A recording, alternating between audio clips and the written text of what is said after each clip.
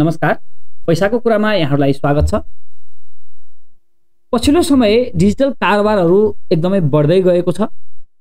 भोलि कुनै दिन हामीले फिजिकल क्याश नै प्रयोग नगरिकन सम्पूर्ण कारोबारहरू गर्न सक्ने अवस्था आउन सक्ने सम्भावना प्रबल देखिन्छ।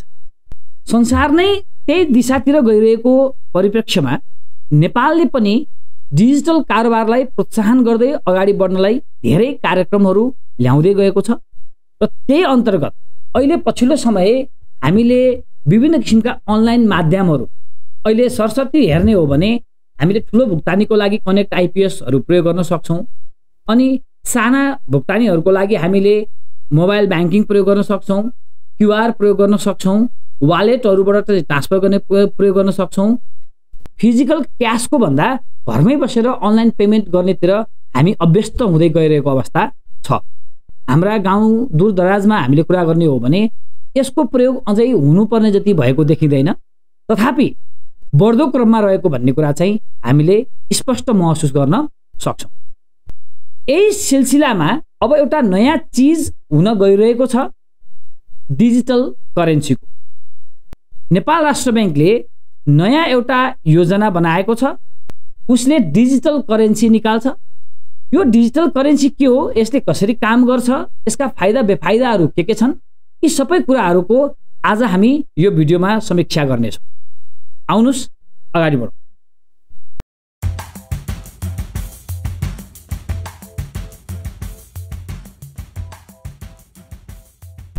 नेपाल राष्ट्र ब्याङ्कले अगस्त 2022 मा एउटा डकुमेन्ट तयार पार्छ र त्यो डकुमेन्टमा central bank digital currency CBDC को अवधारणा व्याख्या गरिएको छ। फिजिकल करेन्सीको सट्टा यदि डिजिटल करेन्सी आयो भने कसरी त्यसबाट काम गर्ने भन्ने कुरा यो कन्सेप्ट पेपरमा लेखिएको छ। डिजिटल करेन्सी भन्ने बित्तिकै यो पैसाको सट्टा एउटा डिजिटल टोकनको रूपमा तपाईको वालेट अथवा एकाउन्टमा आउँछ र यसले अहिले हामीले जसरी फिजिकल क्याशको प्रयोग नगरिकन हाम्रो ब्याङ्क एकाउन्टमा भएको रकम, वालेटमा भएको रकम अहिले पनि हामीले खर्च गरिरहेका छौँ, त्यसरी नै यसबाट हामीले हाम्रा डे टु डे एक्सपेन्सेसहरू अथवा गर्नुपर्ने पेमेन्ट्सका कामहरू गर्न सक्छौँ। तपाईँले मेरो यो पहिला बनाएको लाइफ साइकल अफ मनी भन्ने भिडियो हेर्नुभयो भने यो पैसासँग सम्बन्धित कुराहरूको बारेमा धेरै ज्ञान तपाईँहरूलाई हुनेछ। पैसा कसरी प्रिन्टिङ हुन्छ र कसरी यो पुरानो भइसकेपछि डिस्पोज हुने सम्मको सम्पूर्ण कुराहरू त्यसमा मैले मेन्सन गरेको छु, एकचोटि हेर्नुहोला। यही फिएट करेन्सी गभर्मेन्टले फिजिकल क्याशको रूपमा नभइकन टोकनको रूपमा इस्यु गर्यो भने त्यसलाई हामीले डिजिटल करेन्सी भनेर भन्छौँ।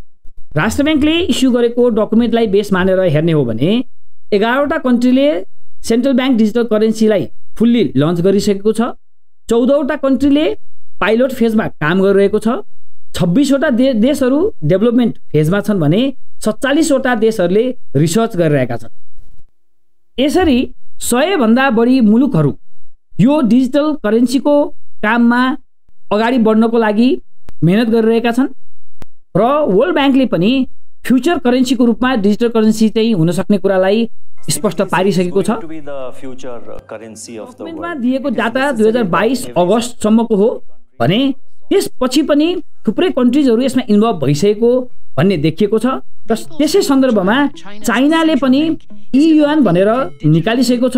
त्यस्तै गरेर इन्डियाले रुपी भनेर निकालिसकेको छ र इन्डिया त 2022 को डेटा अनुसारै वर्ल्डको सबभन्दा बढी 46% ट्रान्ज्याक्सन डिजिटल गर्ने कन्ट्रीमा रेकर्डेड भइसकेको छ र हामीले नेपालको हकमा हेर्यौँ भने पनि पछिल्लो 2 वर्षमा 6 गुणा जति हाम्रो स्पिडमा यो डिजिटल ट्रान्ज्याक्सन बढ्दो छ र अराउन्ड हामीले लास्ट इयरको डेटालाई हेर्ने हो भने 30 बिलियन 30 अर्ब जतिको ट्रान्ज्याक्सन डिजिटल्ली भएको हामीले पाउँछौँ। त्यसैले नेपालको हकमा पनि हाम्रो पैसा प्रिन्टिङ भएर नआएर डिजिटल फर्ममा आउन सक्ने सम्भावनालाई प्रचुर मात्रामा बल पुर्याएको छ। यो डिजिटल करेन्सी मुख्यतः 2 किसिमको हुन्छ। एउटा हुन्छ रिटेल, जुन हाम्रो डे टु डे ट्रान्ज्याक्सन गर्नको लागि हामीले जसरी अहिले विभिन्न किसिमका चाहिँ घरायसी खर्चहरू गर्छौँ, सानोतिनो पेमेन्ट्सहरू लिन दिनलाई चाहिँ हामीले प्रयोग गर्छौँ। इन्डिभिजुअल्सहरूले प्रयोग गर्ने प्रयोगको लागि जुन डिजिटल करेन्सी प्रयोग हुन्छ त्यसलाई हामीले रिटेल भनेर भन्न सक्छौँ भने अर्को यसको प्रयोग भनेको होलसेल हुन्छ। होलसेल भन्ने बित्तिकै ठुलो एमाउन्टमा हुने भयो।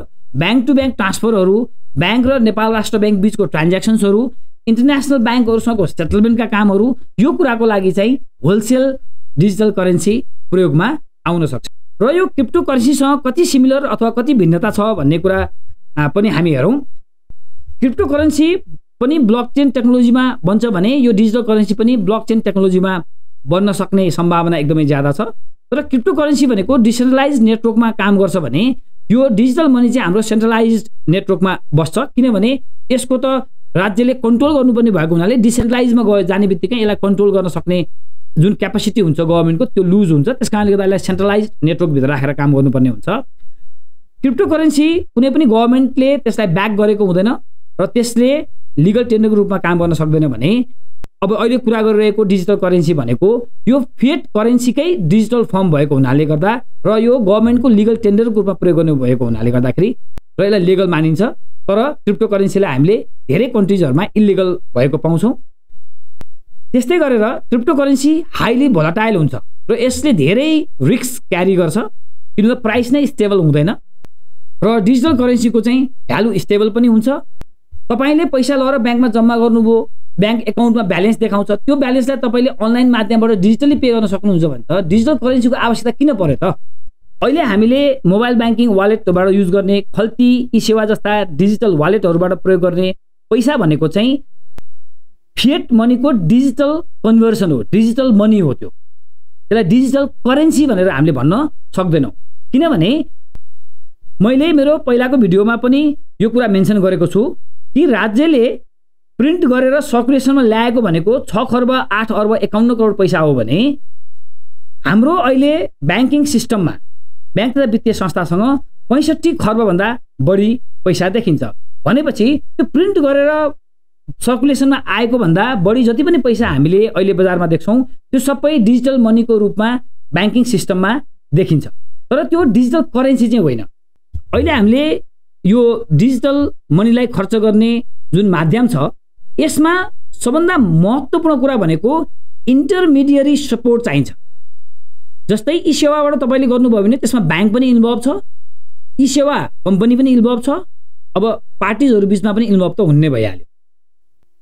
तर यो डिजिटल करेन्सीबाट पेमेन्ट गर्दाखेरि चाहिँ इन्टरमिडियरी चाहिँदैन सेटलमेन्ट गर्नको लागि। यसलाई एउटा एक्जाम्पलबाट बुझौँ। जस्तै तपाईलाई मैले 10,000 रुपैयाँ दिनु छ, मैले मेरो खल्तीबाट 10,000 निकालेर तपाईलाई दिएँ भने त्यहाँ ब्याङ्क इन्भल्भ छ त? छैन। कुनै वालेट कम्पनी इन्भल्भ छ? छैन। तपाईँ र मेरो बीचमा नै त्यो ट्रान्ज्याक्सन सेटल्ड भयो। एक्ज्याक्टली त्यसरी नै डिजिटल करेन्सीले के गर्छ त भने मेरो वालेटबाट सिधै तपाईको वालेटमा जान्छ, कुनै किसिमको ब्याङ्किङ सपोर्ट अर्को कुनै इन्टरमिडिएट आएर सेटलमेन्ट गर्ने भन्ने यसमा पर्दैन, डाइरेक्ट हुन्छ यो ट्रान्सफर। फिजिकल करेन्सी जुन अहिले हामीले देखिरहेको छौँ, प्रयोग गरिरहेको छौँ, यो भन्दा डिजिटल करेन्सी प्रयोग गर्दाखेरि फाइदाहरू के छ त? यो दुईटाको बीचमा चाहिँ अरू डिफरेन्सेसहरू के छ त त्यो हामी हेरौँ। अहिलेको हाम्रो फिएट करेन्सी चाहिँ सेटलमेन्ट गर्नको लागि टाइम र कस्ट हामीलाई लाग्छ भने डिजिटल करेन्सीबाट गऱ्यौँ भनेदेखि चाहिँ यो इन्स्ट्यान्ट ट्रान्सफर हुन्छ, फन्ड ट्रान्सफरको लागि पनि कस्ट पनि एकदमै रिड्युस भएर जान्छ। फिएट करेन्सीलाई प्रिन्टिङ र म्यानेजमेन्ट गर्नलाई धेरै खर्च लाग्छ भने हामी डिजिटल करेन्सीमा गयौँ भने यो खर्च निकै नै कन्ट्रोल भएर जान्छ।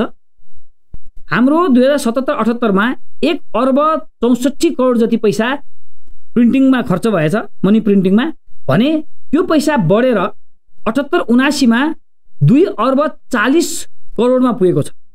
यसरी चाहिँ हाम्रो फिजिकल करेन्सी प्रिन्टिङ गर्नको लागि चाहिँ पैसा खर्च भइरहेको छ। डिजिटल करेन्सी भयो भनेदेखि यो एकचोटि बनाउनको लागि टेक्नोलोजीमा लाग्ने खर्चहरू, अरू विभिन्न खर्चहरू त यसमा पनि आइहाल्छ, यो पनि त्यति सस्तो चाहिँ हुँदैन। तर के त भन्दाखेरि एकचोटि स्टेबल तरिकाले हामीले त्यसलाई युज गर्न थालिसक्यौँ, एकचोटि बनिसक्यो भनेदेखि चाहिँ यो च्यातिएर नासिएर बिग्रिएर जाने भन्ने हुँदैन। फिजिकल्ली म्यानेज गर्नुपर्ने, जस्तै राष्ट्र ब्याङ्कको अहिले विभिन्न किसिमको ब्रान्चेसहरूबाट देशैभरि छरिएको पैसाहरूलाई चाहिँ सर्टिङ गर्नुपर्ने, ल्याउनु पर्ने, पुरानो नयाँ छुट्याउनु पर्ने, त्यसलाई ट्रान्सपोर्टेसन गर्नुपर्ने, अनि फेरि पुरानो भइसकेपछि त्यसलाई फेरि चाहिँ डिस्पोज गर्नुपर्ने, फेरि नयाँ प्रिन्टिङ गर्नुपर्ने, यो त हाम्रो अहिले रेगुलर प्रोसेसमा गइराखेको छ। यो सबै गर्नु पर्दैन र पैसा म्यानेजमेन्ट गर्ने खर्च चाहिँ प्रिन्टिङदेखि अरू म्यानेजमेन्टका खर्चहरू एकदमै धेरै सस्तो पर्न जान्छ लङ रनमा हामीले हेऱ्यौँ भने। र एउटा फिएट करेन्सी जुन ब्याङ्किङ सिस्टमबाट चाहिँ अपरेट भइरहेको हुन्छ त्यसमा चाहिँ ब्याङ्क रनको रिस्क हुन्छ, किन भन्दा ब्याङ्कले नै धेरै पैसा क्रिएट गरिरहेको हुन्छ भने सर्टेन एमाउन्ट पैसा जुन हामीले हाम्रो वालेटमा बस्छ त्यो चाहिँ ब्याङ्क डुब्यो भनेको कारणले हाम्रो पैसा डुब्ने भन्ने किसिमको अवस्था चाहिँ हुँदैन। अब यो हाम्रो फिजिकल करेन्सी चाहिँ चोरी हुन सक्ने, ड्यामेज हुन सक्ने, च्यातिने, नासिन सक्ने सम्भावना हुन्छ भने यो चाहिँ चोरी हुन सक्ने अथवा नासिने सम्भावना हुँदैन। अब हाम्रो नेपाल राष्ट्र बैंकले चाहिँ के उद्देश्यलाई लिएर यो डिजिटल करेन्सी ल्याउन राखेको छ त्यो कुरा पनि हामी बुझौँ। पहिलो छ पैसा छाप्नको लागि जुन खर्च हुन्छ त्यो एकदमै कम भएर जान्छ। दोस्रो छ यो पैसा म्यानेजमेन्ट गर्न लाग्ने खर्च कम भएर जान्छ। तेस्रोमा छ एक्सेस टु पेमेन्टलाई प्रमोट गर्छ। चौथोमा यसले वित्तीय साक्षरतालाई पनि बढाउँदै फिनान्सियल्ली एक्सक्लुड भएका वर्गहरू, दूर दराजमा जुन हाम्रो अहिले पनि ब्याङ्किङ पहुँचबाट बाहिर रहेका चाहिँ आम मान्छेहरू हुनुहुन्छ उहाँहरूलाई पनि यसले ब्याङ्किङ सिस्टमभित्र इन्क्लुड गर्नको लागि चाहिँ हेल्प गर्छ। त्यस्तै पाँचौँमा यसले पेमेन्ट सिस्टमलाई फ्लेक्जिबल बनाउँछ, एकदम सरल, छिटो, छरितो, सस्तो बनाउँछ। छैठौँमा सेन्ट्रल ब्याङ्कको मोनिटरी सोभरेनिटी, मोनिटरी कन्ट्रोल उसको हातमा जुन छ त्यसलाई बरकरार राख्नलाई चाहिँ सहयोग गर्छ। त्यस्तै सातौँमा क्रस बोर्डर पेमेन्ट पनि छिटो, छरितो र सस्तोमा चाहिँ हुन जान्छ। आठौँमा यसले एन्टी मनी लन्ड्रिङ र करप्सनलाई पनि यसले कन्ट्रोल गर्छ, किनभने सम्पूर्ण कुराहरू डिजिटली हुन थाल्ने बित्तिकै एन्टी मनी लन्ड्रिङका कुराहरूलाई हामीले एकदमै ट्र्याकिङ गरेर हेर्न सक्छौँ। पैसाहरू कहाँबाट आइरहेको छ, कता गइरहेको छ भन्ने कुराहरूको चाहिँ एकदम डिजिटली कन्ट्रोल हुन्छ। गभर्मेन्टले चाहिँ यसमा एकदम इगल आई भ्यू राखेर हेर्न सक्छ। त्यो भएको हुनाले गर्दाखेरि यो एन्टी मनी लन्ड्रिङको लागि चाहिँ एकदमै अचुक अस्त्र हुनसक्छ कन्ट्रोल गर्नको लागि। र त्यस्तै गरेर अर्को भनेको करप्सन कन्ट्रोल। जब तपाईँको ट्रान्ज्याक्सन डिजिटली हुन थाल्छ, फिजिकल ट्रान्ज्याक्सनको कारोबार कम हुन थाल्छ, त्यो हुने बित्तिकै करप्सन गर्ने मान्छेहरू डराउँछन्, किनभने उनीहरूले डिजिटली त्यो यदि घुसहरू दिने कामहरू गरेछ भनेदेखि त्यो सिधै सिस्टममा रेकर्डेड हुन्छ। त्यस कारणले गर्दाखेरि करप्सन कन्ट्रोललाई पनि यसले धेरै हदसम्म सपोर्ट गर्छ। नौ फाइदा भनेको फिनान्सियल स्टेबिलिटी ल्याउनलाई यसले सहयोग गर्छ भन्ने छ। दशौं र एकदमै महत्त्वपूर्ण फाइदा भनेको यसले गभर्मेन्टको सब्सिडीहरू जति पनि गभर्मेन्टले डाइरेक्ट बेनिफिसियरीको लागि चाहिँ उपलब्ध गराउँछ ती चिजहरू उपलब्ध गराउनलाई एकदमै सजिलो हुन्छ। यसलाई पनि हामीले एउटा एक्जाम्पलबाट बुझौँ।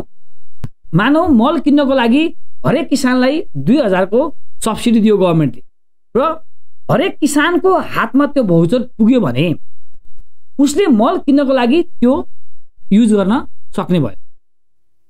तर तपाईले पैसा दिनु भने के रिस्क छ त भन्दा उसले मल नकिनेर बेलुका रक्सी किनेर पनि खाइदिन सक्ला अथवा त्यसले अरू कुनै खर्च गर्न सक्ला। यो चिज चाहिँ ठ्याक्कै कन्ट्रोल हुन्छ। र यसको प्रत्यक्ष एक्जाम्पल हामीले इन्डियामा युरोपीले अहिले जसरी काम गरिरहेको छ र त्यहाँ प्रयोगमा भएको छ त्यहाँ यो लाइभ उनीहरूले गर्न थालिसकेका छन् र यसको प्रयोगले एकदमै डाइरेक्ट बेनिफिसियरीमा चाहिँ यो पैसा पुग्ने कुरालाई सुनिश्चित गरिसकेको छ। भनेपछि हामीले उनीहरूबाट सिकेर पनि हामी त्यही किसिमको मोडलहरूमा काम गर्न सक्ने सम्भावना एकदम बढेको छ। मलाई आशा छ तपाईहरुले यो भिडियो एकदमै इन्जोय गर्नुभयो होला। तपाईहरुलाई यसमा केही कुराहरू चाहिँ जिज्ञासा छ भने कमेन्टमा मेन्सन गरिदिनु होला। च्यानललाई सब्स्क्राइब गरिदिनु होला र शेयर र लाइक पनि गरिदिनु होला। धन्यवाद, नमस्कार।